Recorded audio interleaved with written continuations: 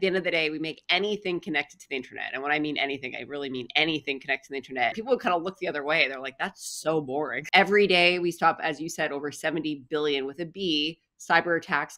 Well, let's dive in. So you have a very interesting background as a tech startup founder, beginning with the fact that you didn't even initially plan to go in technology as a career. Now you are running a company that is essentially the backbone of the internet. Before we get into your personal history, let's talk about the significance of Cloudflare for a few moments in this era of rapid advancement in internet technology. Where does Cloudflare fit into everything?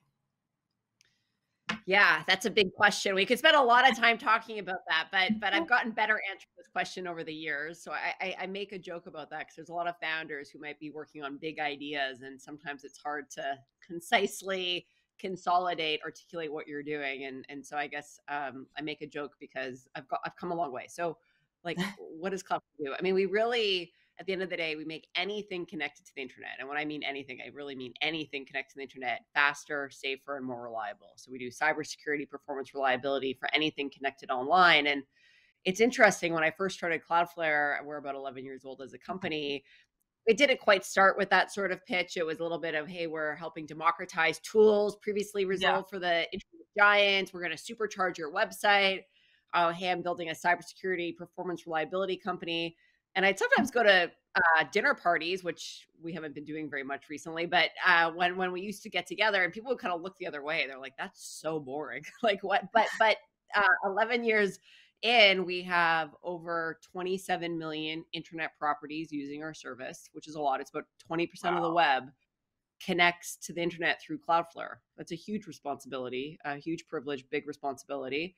Every day we stop, as you said, over 70 billion with a B cyber attacks coming to our customers, applications, workloads, websites. I mean, that's just a astonishing number. And it gets stopped because of technology, our teams of amazing engineers and product managers and what they've built. We help make everything faster around the world. Everyone, all the legitimate users trying to go to our customer sites faster, safer, and more reliable. And we add reliability in. And it turns out now that we've kind of gained this scale and people understand better what some of these things mean, all of a sudden people don't run away from me at dinner parties anymore. They're like, that's cool. Tell me more. How do you do it? And I didn't realize there were so many cyber attacks online. Why are people doing it? Who throw them? Why is it so hard? Why sometimes I go to some places online, it's so fast, and others it's really slow. And why sometimes I can't get to where I'm going, the reliability side. And so it's been really amazing to help build this backbone of the internet, the infrastructure of the roads, the bridges that kind of make everything work. And you kind of take bridges and roads for granted in cities, but when they don't work, it's really frustrating. I feel like we do that in the digital space. And just, the last thing I'll say here, and I'm happy to go in any direction you want, is just 11 years ago when we started to build Cloudflare, it wasn't obvious exactly what we saw. We saw it. We saw the rise of cloud computing. So we were business school students when we started to work on Cloudflare and AWS.